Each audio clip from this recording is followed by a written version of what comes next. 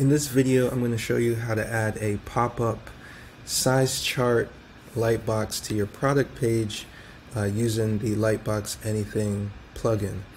Now, once you have the plugin installed, then create a page for your size chart, or if you have multiple size chart, you could possibly create multiple pages, but we'll call this size chart.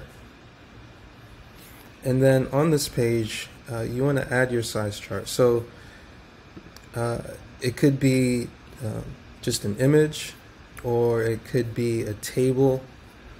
So let's get an example here from Printful. Let's say we're selling this. We could screenshot this size chart table here and use that.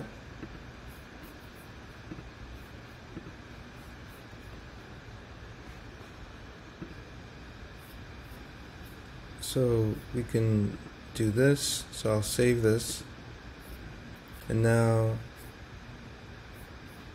exit. And then now on our product page, let's say baby T, we can link to that size chart using the lightbox. So hashtag lightbox underscore size chart, and I guess publish that. And then now when we click on this, here's our size chart. Now, first thing you might notice, there's a lot of empty white space here, and we would resolve that here on the page by changing the fill, right? And then making this a little bigger.